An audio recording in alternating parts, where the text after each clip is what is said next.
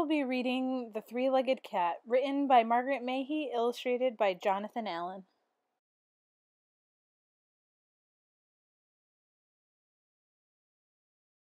The Three-Legged Cat, written by Margaret Mahy, illustrated by Jonathan Allen. Once an old tabby cat called Tom, who longed to roam around the world. He longed to see hills and valleys and wild, mysterious woods as well. He longed to see the sea, but Tom was a three-legged cat. Roaming was difficult with only 3 legs. What he was good at was curling up neatly, wrapping his tabby tail around himself, and going to sleep. As he slept, though, he dreamed of the wide world, and his 3 paws twitched.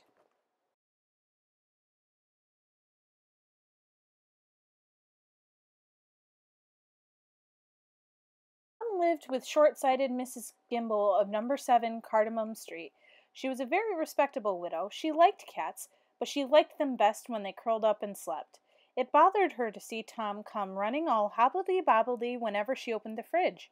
"You'll eat me out of house and home," she said. She wanted a cat who would stay put and eat nothing. She certainly didn't want a roamer. "Roamer in the family is quite enough," said Mrs. Gimble, for she had a rascally, roving drifter brother called Danny.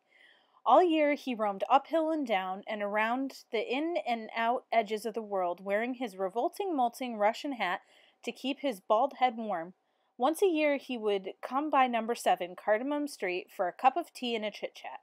Oh dear, Mrs. Gimble knew the neighbors would be watching as the revolting, molting Russian hat came up the street and turned in at her gate. "Yes," she grumbled to Tom, "one roamer is more than enough."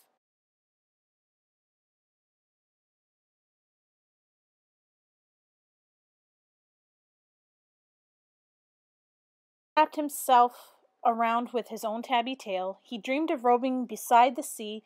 In his dream, the sea was pink and fizzy. He dreamed of forests and fields of sheep. In his dream, the forests were no higher than hedges, and the sheep ran about like woolly hedgehogs. "Thank goodness Tom isn't one of those roaming cats," thought Mrs. Gimble. "I'm glad he only has 3 legs." He heard a familiar step on the path. Hurrah-kapitchin! A molting, revolting Russian hat was coming up the path to her door. It was Danny the drifter. What would the neighbors say? Knock, knock, knock went the door. "Hello, Daisy, how about a cup of tea and a chit-chat?" cried Danny.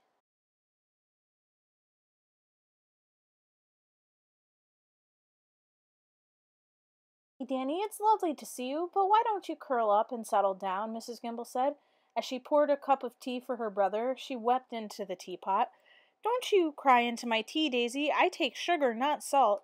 But perhaps you're right. I love roaming the world, but my hat has molted badly. Somehow, it doesn't keep my head as warm as it used to. It's not much fun roaming around with a bald head when it's cold. Perhaps I should settle down once more around the world, and then I'll think about it."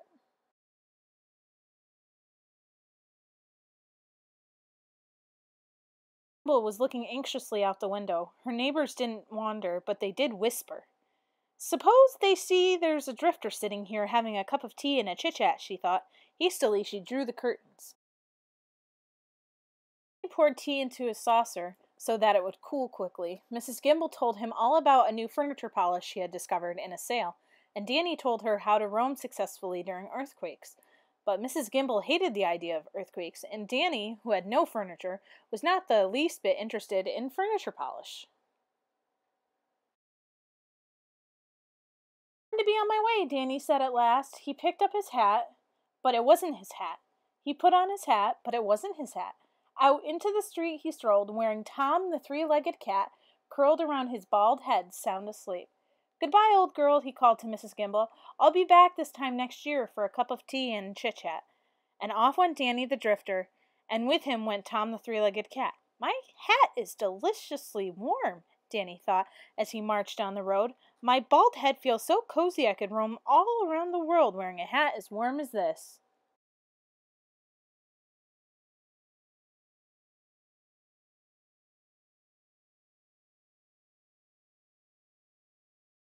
Woke to find he was wrapped snugly around a bald head and riding down the road. There, right in front of him, was the beginning of the country. He saw hedges, he saw hogs, he even saw hedgehogs, and fields full of sheep. The world stretched all the way to the edge of the sky. I'm seeing the wide world at last, Tom thought in amazement. He wrapped his tabby tail more firmly around Danny's ears. The wide world is so much wider than I thought it was. This hat is so much warmer than I thought it was, muttered Danny, the drifter, walking up and over a hill. Cat saw the sea for the first time. It was not pink, it was green. It was not fizzy, it rolled backward and forward, all the way around the world. The sea, thought Tom the cat. I am seeing the sea. He began to purr. My hat is purring, thought Danny the drifter. It never purred before.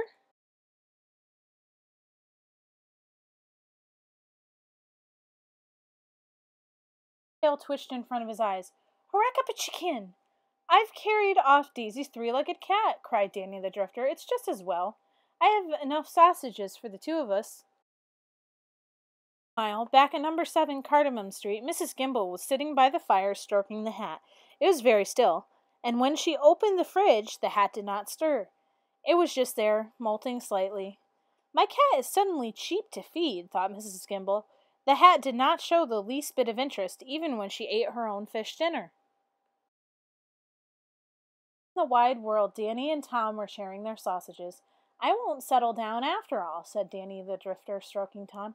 You can curl around my bald head and keep it cozy, while I do the roaming for both of us. I've never had a better hat than a furry, friendly, three-legged cat. Had a better cat, said Mrs. Gimble, stroking the Russian hat tenderly. It's true that it molts, but we all have our faults, and it's cheap to keep and always asleep. The wide world beckoned. Tom purred. The hat just sat on Mrs. Gimble's lap, and everyone lived happily ever after. And I hope you all enjoyed The Three-Legged Cat, written by Margaret Mahy, illustrated by Jonathan Allen.